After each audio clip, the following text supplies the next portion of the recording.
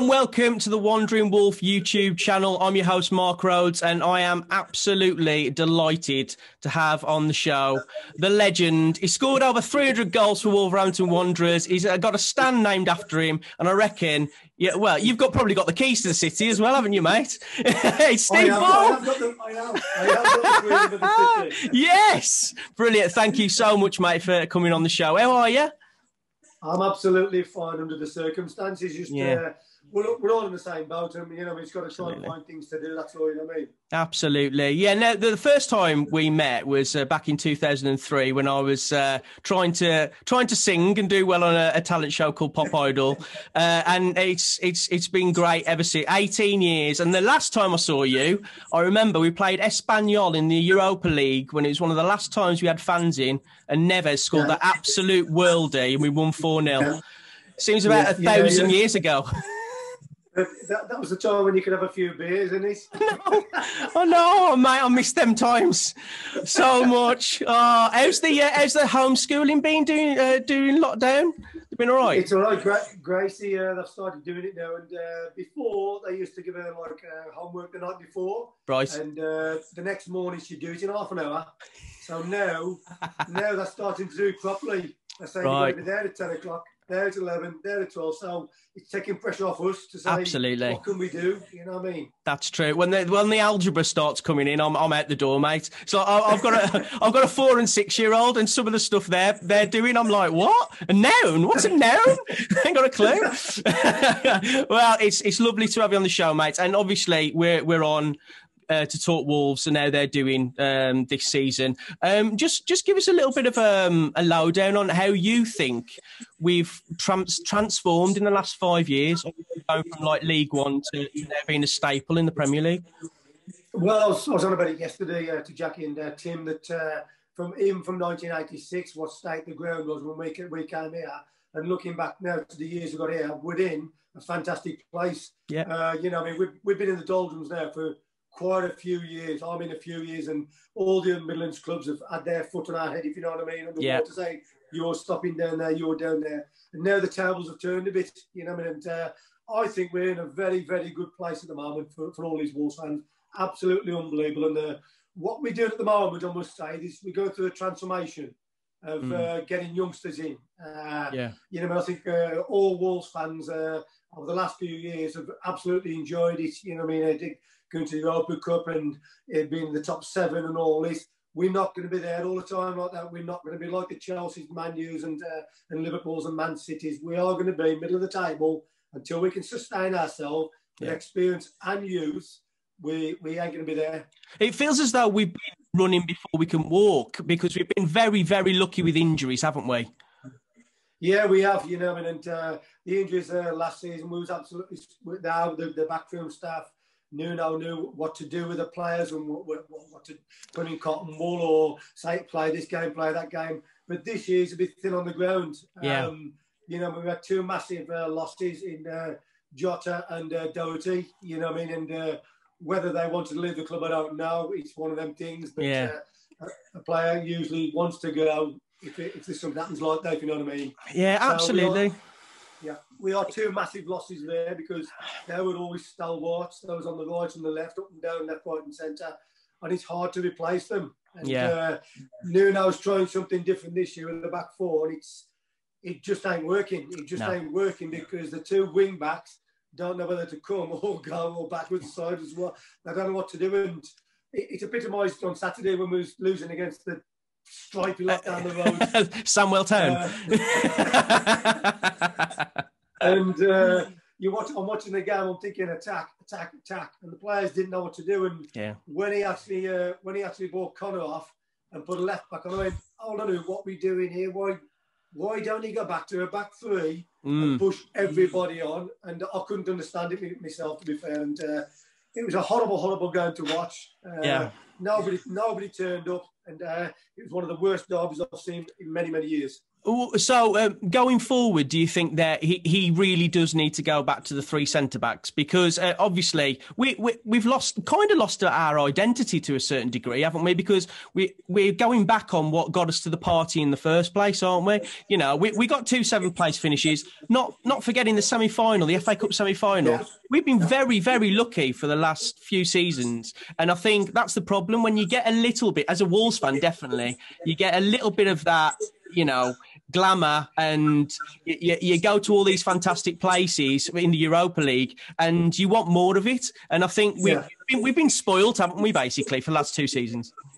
We have to be fair, and you're like every typical Wolves fan, you get greedy. Yeah. You want more and more and more, and they give Nuno a 5-year plan to get in the top 6, top 7. Yeah. We've already been in the top 7 2 years, so we've got another 2 years to go. I know. You know what I mean? So, but we'll go back to the football side. The reason why we got top 7 for 2 years was consistency. Yes. In the same personnel playing week in, week out, 3 at the back, 2 wing backs up and down, and push the rest on and get on from there. We ain't there at the moment. We got too many youngsters in the side. We need some old heads in there, and you can go all the way through the side from the striker to the back or whatever. But he needs to get a settled side as soon as possible. So do you think in the transfer window, thinking about settled sides, I suppose, are we looking at a loan signing? Are we looking at a striker coming in? Are we looking... I think the midfield, I think it's safe to say that a lot of the Wolves fans are pretty happy with the midfield. It's at the back and at the front there we're struggling quite a bit. Do you think we should get a striker in? Do you think we should get a defender in? I just think the defence looks after itself, and... the way the players that have been in and out the last few games, they don't know where they're coming or going. Yeah. They don't know whether the left side is playing left side, is playing right side.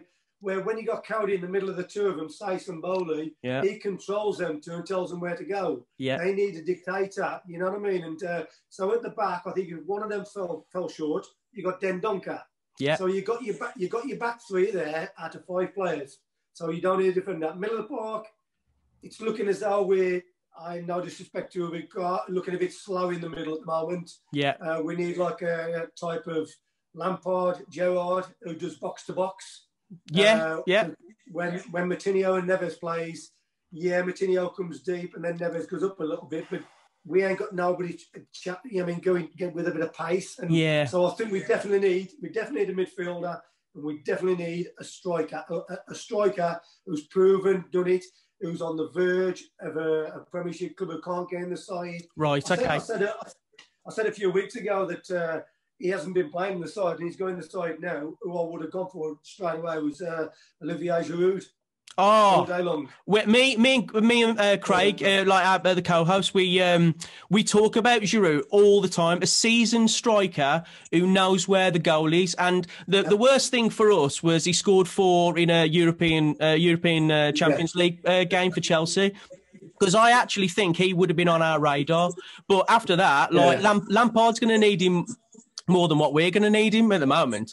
But yeah, Giroud, we need a seasoned striker. What about, we hear his name mentioned quite a lot, Diego Costa. What do you think of that lad? I've got to be careful what I say here, because he's a nutcase.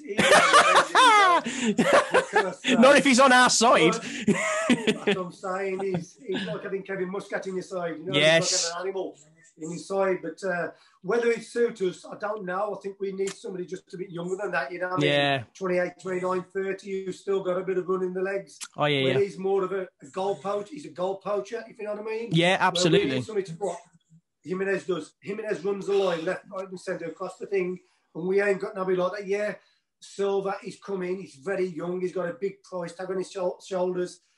Bring him in now and again, every 20 minutes, every half an hour, every other game. But we need somebody there now to replace Jimenez, because you can't just bank on Jimenez coming back and he ain't going to be scared of heading the ball. He ain't going to be fighting the tackles, because it's going to take him a long time to come back, you know. Absolutely. Oh, God, yeah. Not only physically, but mentally after, like, an injury like that, you know. I know that Don Goodman, he suffered a similar injury, didn't he? And it took a while for him to get back. But, you know, I think we shouldn't even be talking about Jimenez. We don't even know whether he's going to play again. Fingers crossed, my God. Let's really hope the lad comes back and he's 100%. But we need to start thinking about, we need not a proper striker because that's harsh on Silva. We've paid a record fee for him, but he's a kid, as you said. But that brings me on to Catrone then. Is Catrone the answer? We paid 16 million for him. He's not cheap. So in any other season he would be our top striker. So can he do the job? Do you think? There's two arguments there. Why bring him back and not use him on Saturday?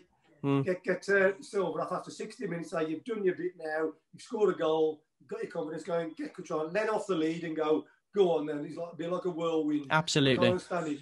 Then I think the club have brought him back to say we don't need a striker.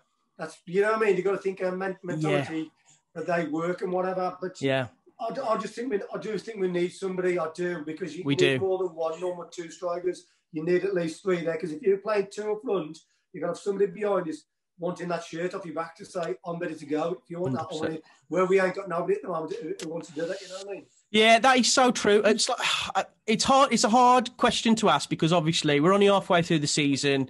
It's looking pretty precarious, but we are looking up as well as down. It could go two ways, couldn't it? It's like I want to ask you this: are we in a relegation battle? Well, the best team in the Midlands won on Saturday. Obviously, they're going to survive. Jesus. Well, I'm going to ask you. I'm going to ask you predictions. Who's going down and who's winning the league as well. But yeah, they're not a good. They're not a good team. They're not a good. That was the frustrating thing about it, though, mate. Because I saw you were there in the crowd, and I could see all the players. Look at the players you've got out: Podence, Johnny, Jimenez. Those three walk into our team, and that's the problem. We've been so lucky with injuries, and now we've got a little bit of a blip, and everybody's going oh, some people are going Nuno out. Are you mad? Be careful what you wish for. Be careful what you wish for. What they're talking about. I think the last time they did that was with Graham Taylor.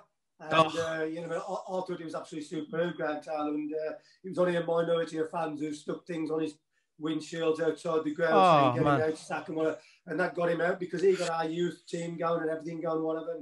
And that's the last time it happened. I think if they were, what do they want to do now? Look where we are. Look where he's bought us. I don't understand why the Wolves are wanting somebody's head on the plate at the moment. Let's survive this season. Yeah. It's a learning curfew this season for Nuno. Yeah. He's never been in this position before. Keep us up, middle of the table, and kick on from there next year. Job's a good one. Yeah, let's move on from the Premier League because we need a break. We need a break, and the break is coming on Friday against you'll know this team very well. Back in 1986, Chorley. We think we're at a low point now. That was a pretty low point, 1986. Give us a little bit of a lowdown on how you saw that game against Chorley back in the day, and how you think we're going to cope against them this Friday, mate. I just hope something ain't come back and they're going to put us back in the bum again. I hope not. God. Me and Tom had already played a couple of games, and we couldn't play in that game. Yeah. And we had to go to Burnham Park, which is a dog hole as well. I do apologise, Bolton fans. One of them thorns in your side, McGinley and Bolton and John McGinley. We went down there and watched that on a cold night, and the pitch was just mud down the middle. I'm thinking this is a scrap here, but where we was then in 1986, our pitch wasn't just as good anyway, so it's just the same. Right, so fair. We should have just took to it, and. When I watched that game, me and Tom are in the boardroom, we just looked at each other, what the hell have we done? But we never looked back since. We just went on from there, finished halfway up the league, got promoted to the league after, and then we just kicked on from there. So, but it was bad times them days. It really, really bad times. Yeah, I know. But you can't see anything other than a Wolves victory this Friday, can you? It depends who we play. I don't know. I think they're going to kick and rush. They are. They're just going to kick and rush over the top. And I said to Jackie the other day, I said they ought to take our team and go and play on the Parks pitches for 2 days this week and say this is what you got to play on, because you ain't going to have Molyneux like that down there. You're going to have all these bumps and everything, and they'll probably water it as well before you go out, and there'll be a mud bath and whatever. So, I think they've got to roll the sleeves up. Put it this way, they've got to roll the sleeves up. It's going to be a fight, but fingers crossed we can come through it. Oh, God, wouldn't it be great to have as good an FA Cup run as we did? that semi-final, because I was there, and obviously the result wasn't what we wanted, but the whole day leading up to it, God, like if you don't want to do well in the FA Cup, you are nuts, man. Like it's just the best competition in the world, isn't it? Yeah, it is. Oh. I don't get these managers who put the second string team out or the kids out. I'm going, excuse me. And then all of a sudden, the best players from the first team come out the woodwork when the semis and the final, and they go, we got you there, we got you there. What about the kids? Yeah. There, you know what I mean? Absolutely. You should take it serious. And I think Nuno, since last year, I think he's taking it serious again this year. Good. I hope so, because it'd be wonderful for a team like Wolves who, if we do take it seriously, fingers crossed, we're not in a relegation battle when we're not really playing for 7th place or 6th place for Europe. This is our best chance of getting into Europe next season. We've got to think positive, haven't we? We've really got to think positive. We have, because everybody presumes that we're going to be there in the top half or the top 7 all the time, and it ain't going to happen. That ain't football. No. You don't win every game week in, week out. It's hard going for the lads to keep sustaining the pressure they've been put under every week in, week out. Yes, they get paid a lot of money to do it. Yeah. But we've been doing it now for the last 2 years. Let's have a little dip and then let's kick on from there next year. 100%. Fingers crossed we have a great one. Anyway, while I've got you here, I want your predictions for the end of the season. I know it's only halfway, but I want to know who you think's going to be the champions. Oh my word! There's 3 or 4 contenders coming at the moment. They're all hitting peak at the right time, aren't they? And it's who keeps the mouth shut and does the job on the pitch. There's a few shouting above the rooftops, i.e. Man United, saying they're going to win it and do this and whatever. I don't know. I think in one hand, I am like a armchair Liverpool supporter. I'd like them to do it again. Yeah. But on the other hand, being a Midlands person, I'd like Leicester to sneak under the radar and just nab them. I'd love Leicester to do it because, when like the commentators and that talk about the top 6, the big 6, they talk about the big 6. Yeah. Leicester don't get a look in. They won the league 3 seasons ago. What are you talking about? Like, it is crazy. So, okay. So you want Liverpool to win it. If not, Leicester, because the Midlands connections. Relegation. Which 3 teams do you think? Oh my word! I think some more could get dragged into this. I do seriously. Yeah. I think Burnley could get dragged into it. Yeah. I think Newcastle might have a chance to get dragged into it. So I'll go. I'm definitely good. I have got to go to the Albion because I think they were that poor on Saturday, but they made us look poor. We were shocking. We should have beat them 3 or 4-0 easily. One of them, but I think they've got West Ham tonight. I think they haven't. I'm hoping they come unstuck there to just say rub salt into the wound. Yeah. It was like Villa. Villa when they beat us, they won everything all in one game, and they went down. That's it. Yeah, let them have their FA Cup final, their Champions League final, all in the same day. Let them stay where they are. Brilliant. Not get another win all season. Job's a good one. That's fine. So we've got Albion. Albion. Definitely Sheffield United. Yeah. Can't see them scoring. Where they're going to get out of it. So the other one is going to be a scrap, and I'm just hoping we ain't one of them. Fingers crossed, mate. Fingers crossed. Now, my co-host, Craig, who isn't here, he wanted to ask you a question. He's a really keen golfer, and I know you are as well. You do your Steamball Foundation Golf Day. And he wanted to know what your favourite golf course is in the area, in the Midlands area, and your favourite golf course you've ever played on. He's really... Oh, my word. I would say the favourite ones are not in this country. They're all Portugal. Spain, bit warmer. All over there. Yeah. Fair. A good one over here. I'm a member of Penn Golf Club. Yeah, that's a nice golf. But the best one I think is round the area, the Cannock area, is Bowders Cannock Chase. Okay, absolutely beautiful. If you get a chance to play that, go and play that. It's in like these pine forest trees, avenues, beautiful. But you need to play golf to play there. Oh, okay. Fair enough. Well, Fully won't play there then because he's rubbish. He's not here. He can't say that he's not. Yeah, exactly. He can drive the buggy. He can be the caddy. Brilliant. Mate, it's been an absolute joy to have you on the channel. And thanks for coming on. And fingers crossed for a great second half of the season as well. And thank you. It's always a pleasure speaking to you. And hopefully we'll get to see you soon after this ridiculous time we're in. Fingers crossed. Yeah, Fingers crossed, mate. Yeah, so this has been Wandering Wolf YouTube channel. We've got Steve Royal from Britain's Got Talent on the show. He's a Chorley fan, so we're going to be talking to him. I know, tell me about it. He's a comedian as well. Hopefully, we'll be the ones cheering him up.